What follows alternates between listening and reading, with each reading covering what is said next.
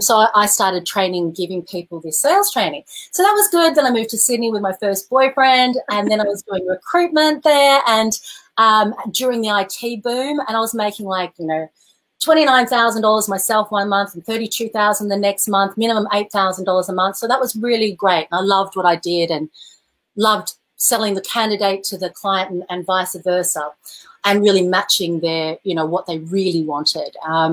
So that was good. And then I got a break to become a professional singer. Which really? Yeah, so is that when you were doing the theater stuff and when you came to the States?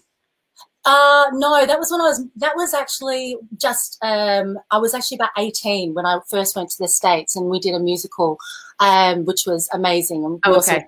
So go back to the singing. I'm sorry. Yeah. So I always sang. I loved acting. I wanted to do Shakespeare, but I always sang and wrote music since I was in poetry since I was 12 or 16. And yeah, I ended up at this party in Vaucluse in a massive house, and they basically, I used to belt out this song and a cappella, and there were tons of people there, and I belted out this song, and everyone was like, oh, that was so wonderful, and, you know, thank you so much, which is fine.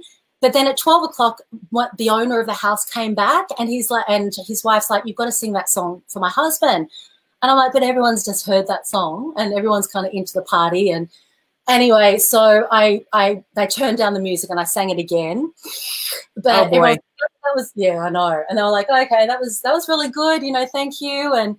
And then at 3 o'clock in the morning, it was messy, and everyone was just like, you know, dancing, and the music was really loud.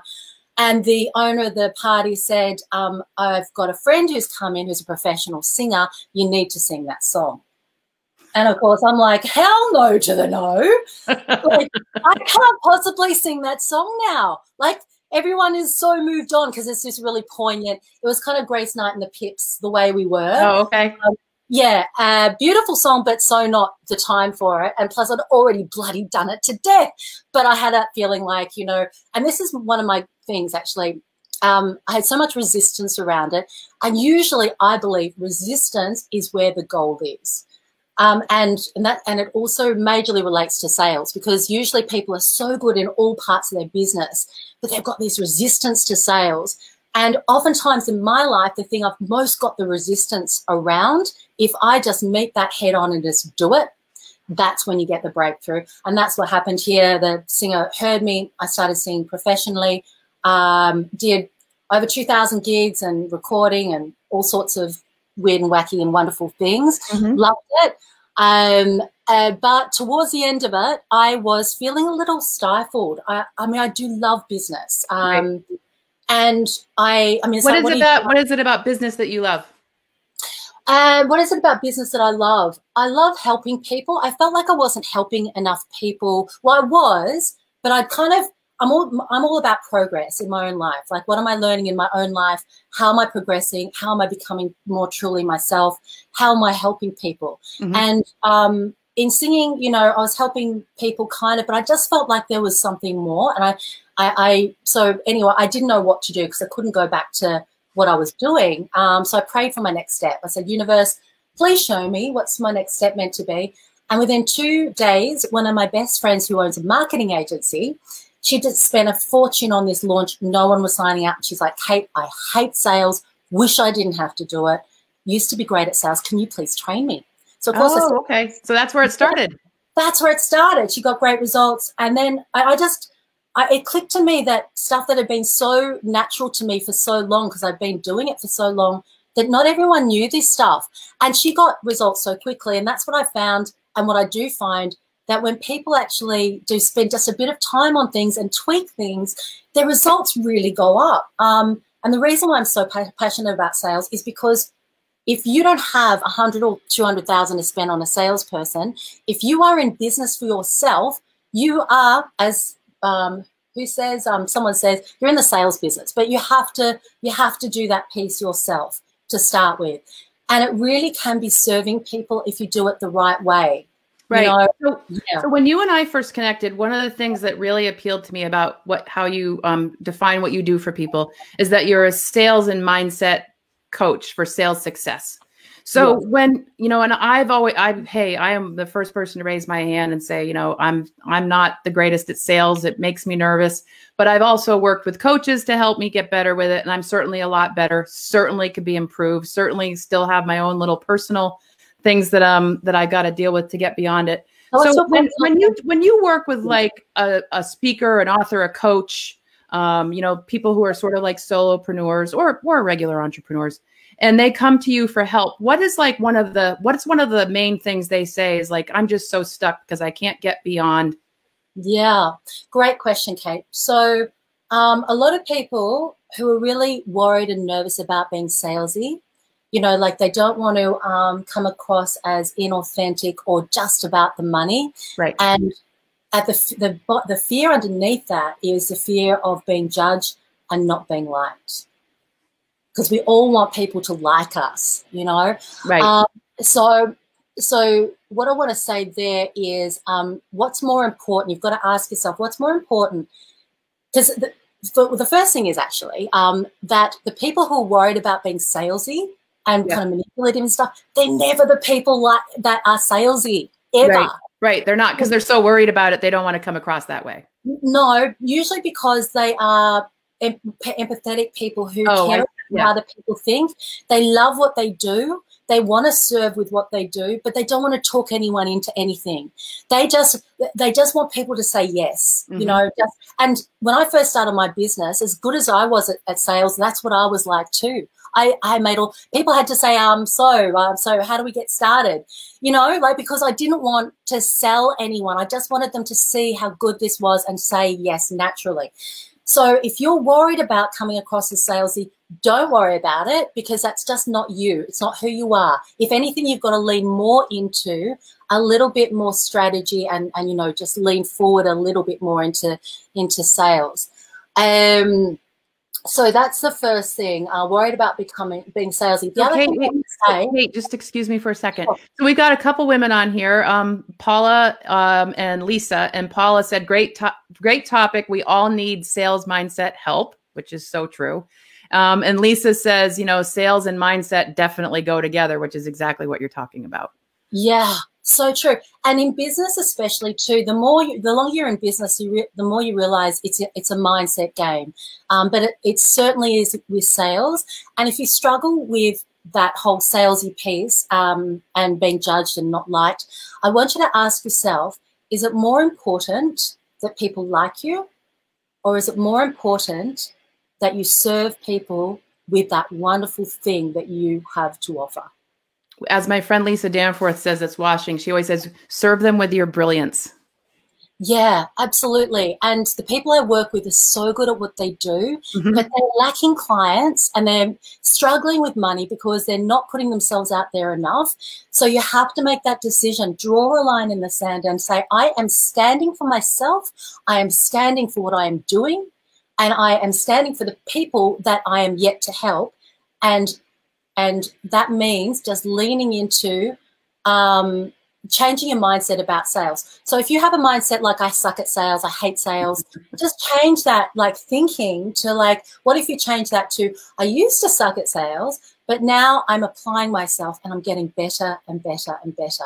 Do you also, when you work with people that, when you work with your clients, do you also teach them to basically, do you also teach them on how they can sort of like, from a mindset standpoint, how they can value the service that they bring? Like to really remember what their value is and why they got into this in the first place. Yeah, that's a great one, because it really, the more people you serve, the more certain you'll become about your own worth and that your, you know, how good it is of what you've got to offer.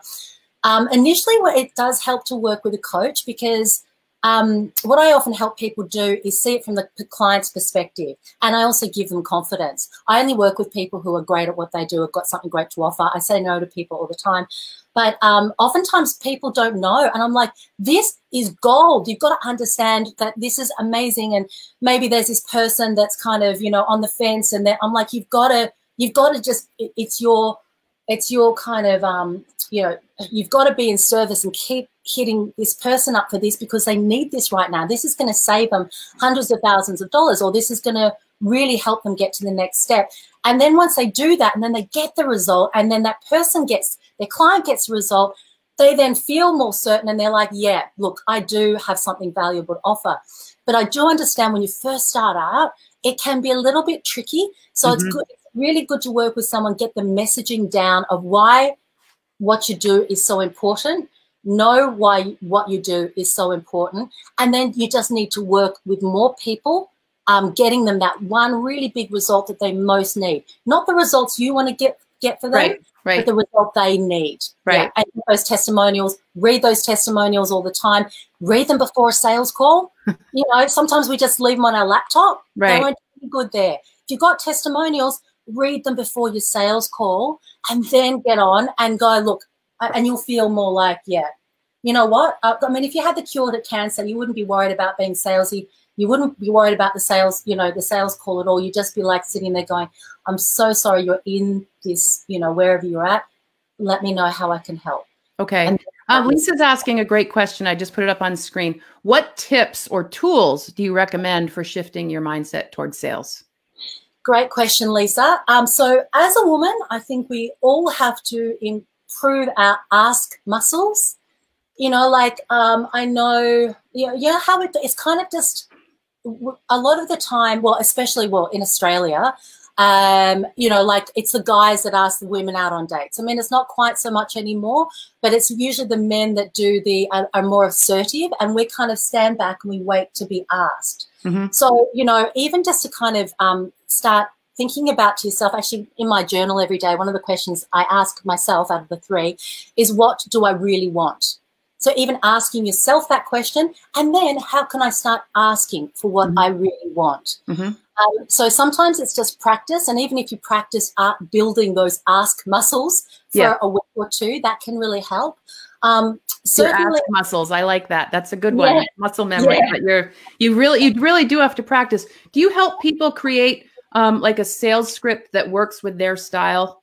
You know, like not your sales script, obviously from your expertise, but do you help them kind of come up with a sales script that they can either have in front of them just as a safety tool, or that they somewhat memorize but still fits with their personality and approach?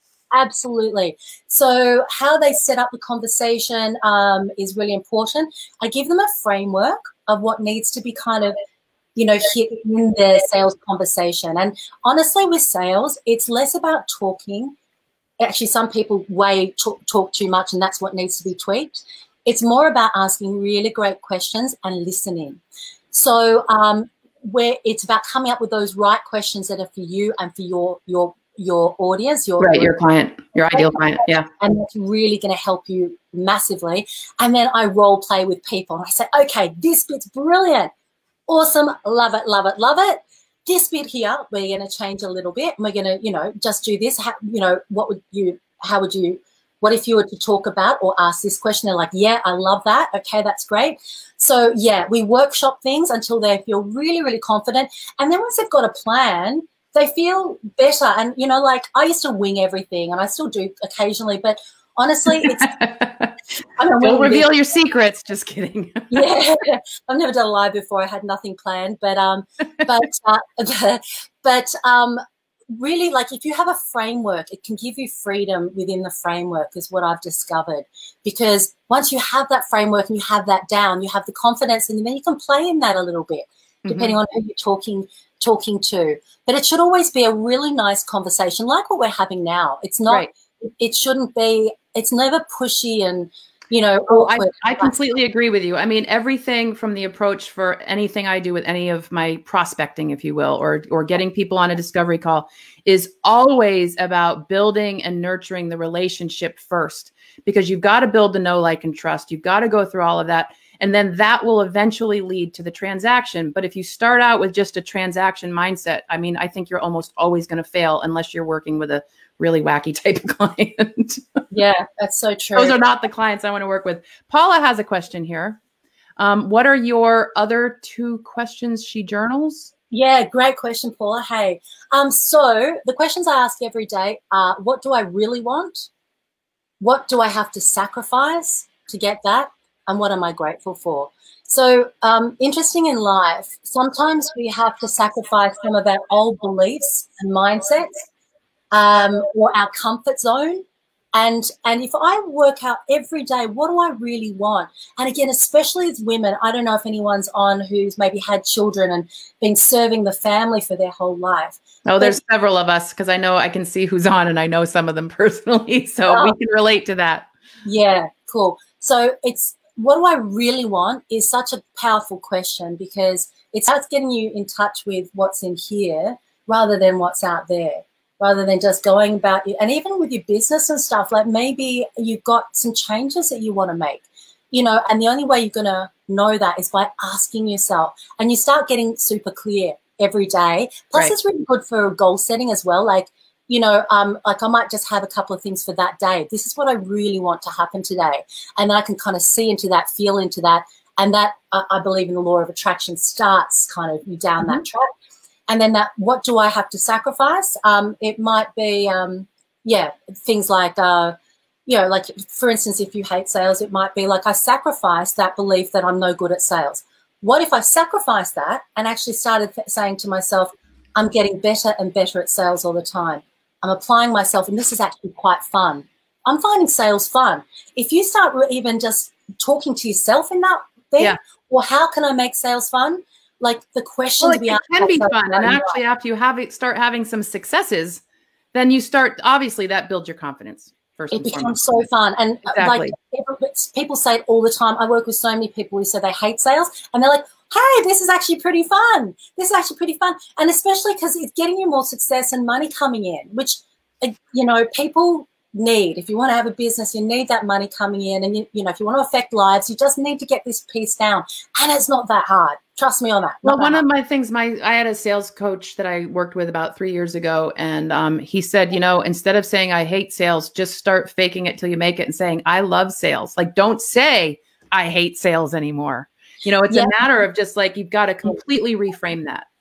Totally. I completely believe, I agree with him that you shouldn't say, you know, like I hate sales sometimes, but we have to believe what we say. So sometimes even if you acknowledge, you know, I used to hate sales, but now I'm applying myself and I'm feeling more confident. And then just start studying a little bit, like come to podcasts like these and, you know, learn from other people and say, hey, that's not that hard. I could do that. Right. I used to hate sales, but I'm getting better and better. I'm starting to feel sales is kind of fun, and just move it through, you know, progressively. Yeah, because yeah. So, but yeah, I completely agree. All right, we're going to switch gears a little bit here. So, when I was, you know, researching you and looking into more about your philosophy and your methodology on sales, one of the things that I loved that you talked about was objections. So when you do make the sale and the person is like not ready to buy, you have this great thing that you talk about no. There's NO and there's KNOW. So why don't you dig into that? And then after you explain that, we have another question from another viewer. Sure, love to.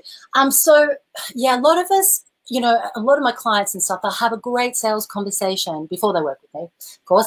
They have a great sales conversation, and then they get to the end of it and they know the person is perfect to work with them or buy their product or service. And then they get an objection and they just take it as truth, and they're like, oh, okay. Well, thank you anyway. Well, and first of all, give a quick example of what an objection is, just so for people who are watching or don't really know what it means. Just give an example. An objection might be, oh, it's too expensive, or I can't afford that right now. Or I have to talk to my spouse. I have to talk to my spouse, or I haven't got time for this right now. So they're all objections, right? And here's the thing with human behavior is when we are interested in something, we're not going to go, isn't that too expensive? If you've got a question in your mind, you go, oh, no, that's too expensive. You know, it's just what we do. It's a weird thing we do. So the first thing to understand when you get an objection is you need to ask yourself, is this really a no, an N-O, or is this a K-N-O-W, a no? Do they need to know more? And 90% of the time, at least, they just need more information. They need more clarity and information. Exactly. Yeah. They need more clarity and information. I love that you make that distinction between the NO and the KNOW. That's great. Yeah. So, you know, like you can always say, look, we can leave the conversation here, but I'm really interested because I feel like you're a really great fit for this. And you're saying it's too expensive. Do you mean that it's like too expensive for, you know, fair market value or what you've got to spend right now? And then they might say, oh, look, I actually teach people to seed the conversation earlier so they know it's not too expensive for fair market value. And that often does. I think the best way to answer objections is to head them off before you get them. But if you get it at the end of it and you've gotten to this point, if they say, well, you know, it's just right now, I don't really have the budget for this, right? And then you get to that question, you're like, okay, that's fine. So when you're talking about the budget you have now, and then it's about how do you then add value? You know, if it's back pain or whatever, I mean, they're saving for a holiday and they're going to go on holiday with this back pain that you can help them solve. What's that worth to them? You know, if they've got a certain amount in their budget, but you're going to help them make money or save money, you just have to kind of be able to make that case. You say, okay, you've got, you know, how much do you have in your budget for this right now? And then say, would you have more if you, say, got a new client on board, you know, whatever it is, and then help them to see the value of your service again and just keep on digging. It's kind of a little different every time. But oftentimes, even when you just answer that first one or two, they'll go, oh, that makes sense. Right. And because they've had, well, look at what Paula just said. You know, yes, people often need to know more so they can make a decision that feels good to them. Definitely. I just want to say really quickly, it's such a great point and such a great mindset to have. What was her name? Paula, was it? Paula, yes. Yeah. Paula. Yeah, great, Paula, because it's, you know, you have to understand, you know, you're just trying to serve people and you need to give them all the information. So you welcome objections. You want to kind of say, like, you know, is there any buts? Are you kind of struggling with anything? How do you feel about the money conversation?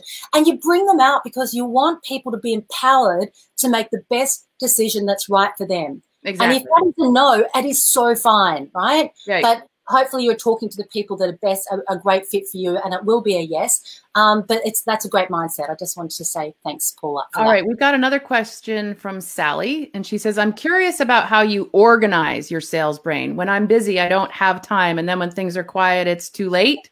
Do you make a calendar? Any tips? And thank you. Awesome. Thanks, Sally. So with your sales, what I'd say is you do it first up. First you do what?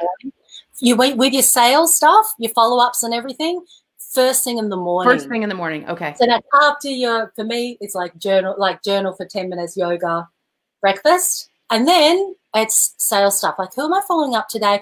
What do I most resist? Because you have the most energy in the morning. There is that. 100%. You've got the most energy. Clarity. That's that whole thing too about eating the frog early. You know, like I think one of the poets said, you know, if you've got a frog to eat, you know, something you're resisting, eat that frog early because then everything else in the day, you know, is pretty easy after that. So there's that as well. But the thing is, you need to make it a priority. So yes, do you need to schedule it? Yes, you do.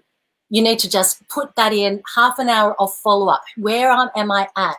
You need to get it in your mindset that that is part of your business day now. And you know, some of your follow-up will be through email. Some of it will be through phone. You know, don't get locked into, I'm not going to pick up the phone. Sometimes you're going to have to pick up the phone, you know, especially if you've already got a conversation established. You actually may get the foot in the door even better if you actually take the time to make a call. Yeah, absolutely. I mean, people. I don't mean a cold call. I'm talking like you've already got a relationship, so it's a warm call. Yeah, and calling's a great way to reconnect with people. But any way you reconnect with people, and there should be different types of follow up and so on, depending on if you're prospecting, if you're answering questions on LinkedIn from a video or a blog post put up. But whatever it is, whatever the process you have that's working right now, if you don't have a process, please get one. But please do schedule it. Don't make it like a last minute thing. Otherwise, making money for you will be a last minute thing. And that's a really good point. You know, if you put it off, you're putting off your income possibility too. Yeah, that's right. Yeah. And plus, people love it when you follow them up. I've done this many times myself, and especially with super busy people and really big sales. They'll be like, Kate, thank you so much that you finally got me after like 10 calls. You know, I really appreciate this. I've just been so busy, but I am actually interested. And then they become a really good sale. I know personally when I've been interested in buying a program I wasn't ready at that time, but I was ready like 6 months later. She never followed me up again, and I just felt really thrown away. Mm-hmm. If she rang me kind of once a month or just touch base with me every couple of months and saying, hey, Kate, how's it going? And I probably would have gone ahead actually in the next call or maybe the following call after that. But I felt really a bit let down by that. We got to understand everybody you're selling what you're selling because you've got a problem to solve. People have still got this problem. They're people. And try and give them the best service that you can. Right. And I always say when I'm following up, if you're not interested at all, that's fine. Just let me know now, and I just won't call you again. You'll be completely off my list. Right. If you are and you're just not ready, do you mind if I call you back? In a month. You just brought up a really good point. So sales is sales, but sales, the sales process, the journey into making the sale, is also an opportunity for customer experience. One of the people that's watching right now, Lisa Danforth, is really good about customer experience. And it made me think of, if you don't mind, I want to add something to Sally's question about any tips for organizing your sales brain is, having a CRM, a customer relationship management tool, can help you in that process, because you may have one conversation and you may have another conversation after that. And so you want to schedule that so that that person doesn't feel thrown away like you did when the follow-up didn't happen. Because if the follow-up doesn't happen within a certain sort of opportunistic time, you could actually lose that sale just because you haven't given them good customer value. Yeah. So I think that's a really interesting point, that sometimes I think we need to know how to do sales and we need to know how to do customer service. And they actually kind of overlap even at the very beginning. They really do. And if you're doing sales really well, you kind of build a relationship right from the get-go. You're asking the important questions, and they're sharing with you. And you can kind of get that relationship a lot deeper, quite quickly. Yes. When you have a good sales conversation. And that can last for the lifetime of the customer. Right. When you really try and make sure you understand what's really going on for them, how and come at it from, can I help you? I'm not sure yet. Let's see. Let's work this out together. Right. Yeah. So I'm going to also switch gears a little bit too, because I want to allow for some time for us to talk about your summit coming up. But one of the things I mentioned to you when we were talking before is you have a really cool thing about testimonials, like capturing testimonials, but also you have a scale for it. And so you mentioned like referral leads, and you have this scale of 1 to 10 thing. Can you explain that? Because that's really kind of cool, and it does have to do with getting and capturing client testimonials. Yeah, absolutely. So when you are working with people, you just send them out a really simple questionnaire, like in the first kind of couple of weeks, and just say to them, like, if you're going to recommend, how likely would you be to recommend this to a friend or a family member out of 10, right? So if they give you a 5, right, you need to get on the phone straight away and say, hey, I noticed this is a 5 and I really want to make this right. What's going on? What's missing? So that gives you a really good heads up. Right. Let's say a 6, 7, you want to then say, what we really want to do is make this an excellent 10 out of 10 experience for everybody. I'm wondering what's missing, or how can we possibly make this better? What do I need to do more to serve you better, or whatever? Yeah. Exactly. And then if they are an 8 to a 10, you say that it's absolutely brilliant. Would you mind if we jumped on a really quick call? Because I'd love to hear about your experience. And, then you can have like a little testimonial video, or you can just get them to fill out a little testimonial form. It's really good to have a structured testimonial form that actually helps answer objections and stuff when people read it. So they just fill it out. Other people read it.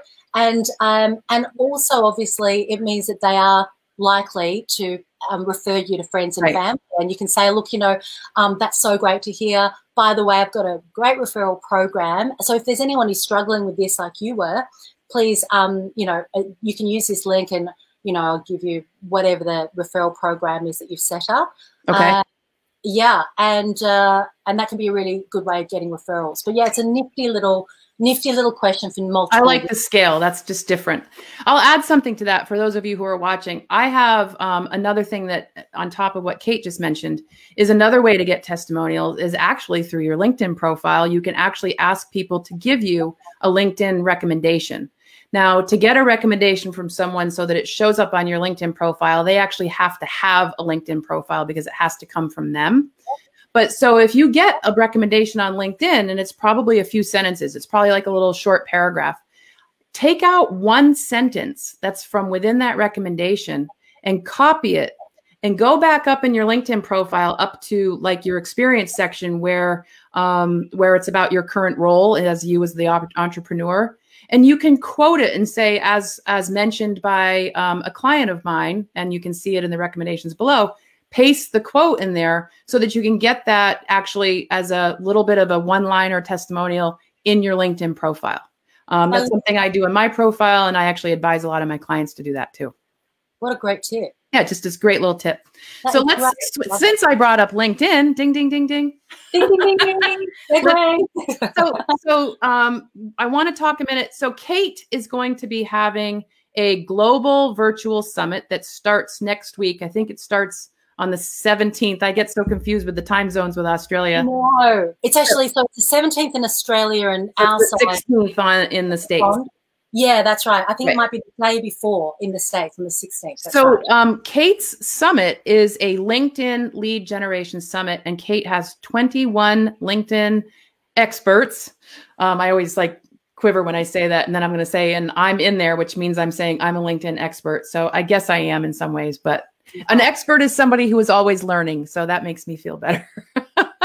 But anyway, she has 21 speakers. Of note is New York Times bestselling author Dave Kerpen, Kerpen, who is the author of The Art of People.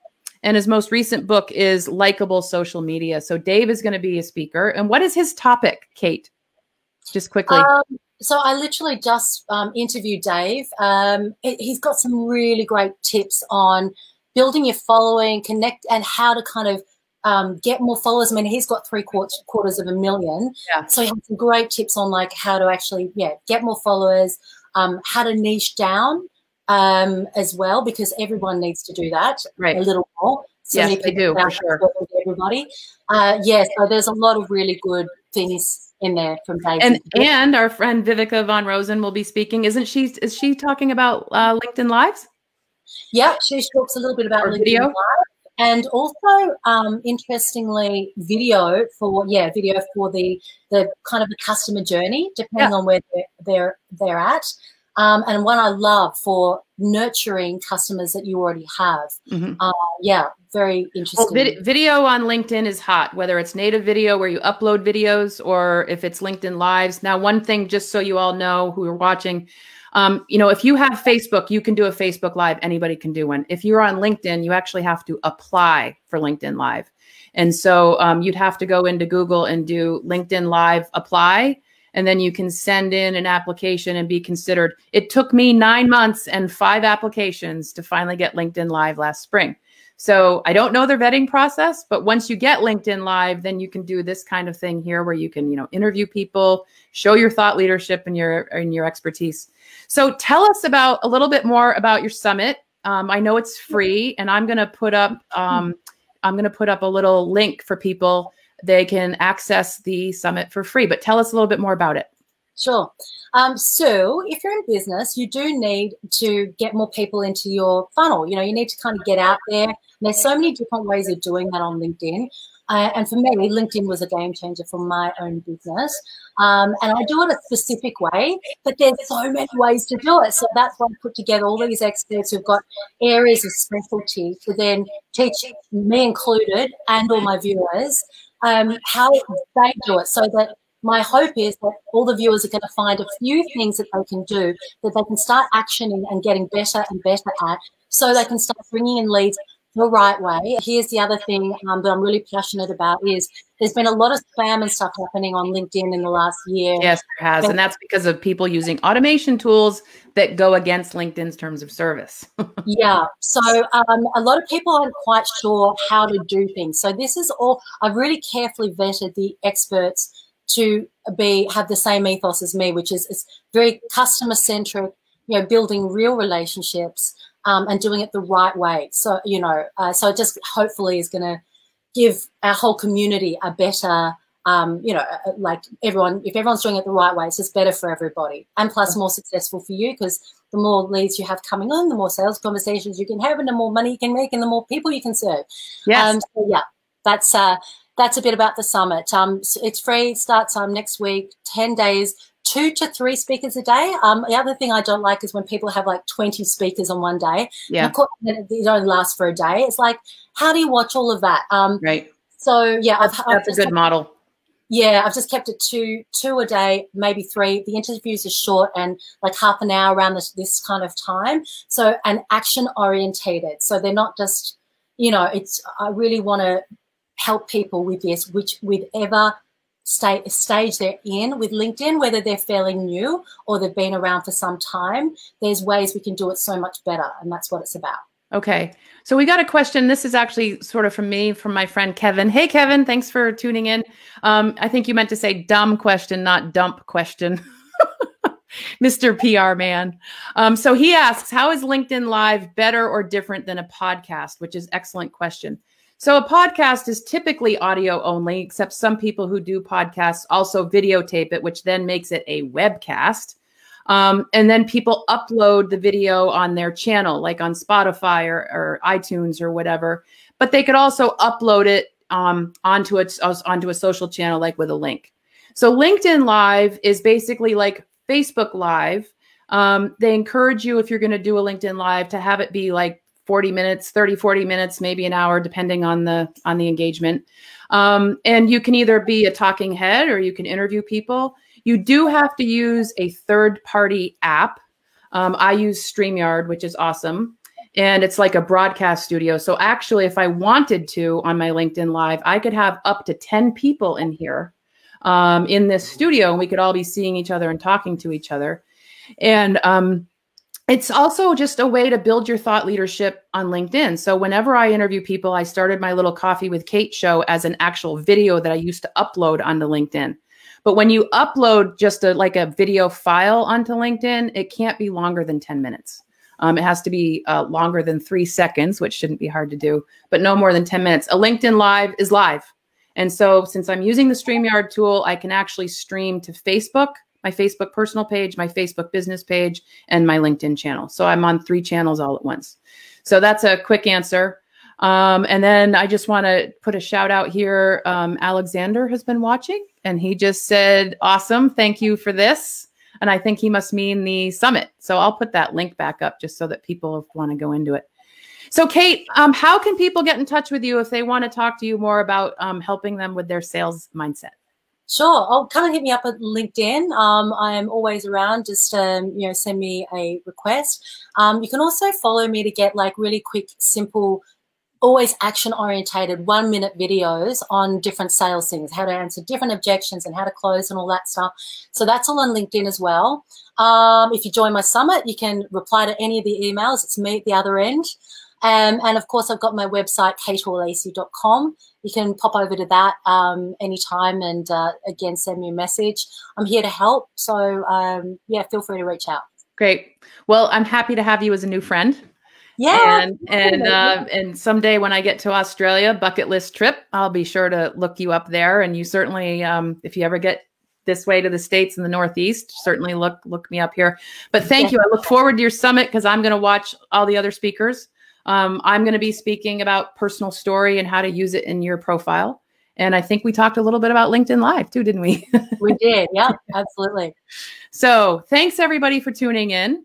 And thanks for everybody watching the replay as well. If you do want to leave any questions in here, tag Kate at Kate Hore-Lacy or me, Kate Payne, P-A-I-N-E. And we'll certainly go back in and jump in and watch the comments and answer questions in the replay. I will post it on LinkedIn and on Facebook. So Kate, hang in there after we end the broadcast just so I can say goodbye. Yeah, and sure. Thank you all again for tuning in. Thanks, everyone. Bye.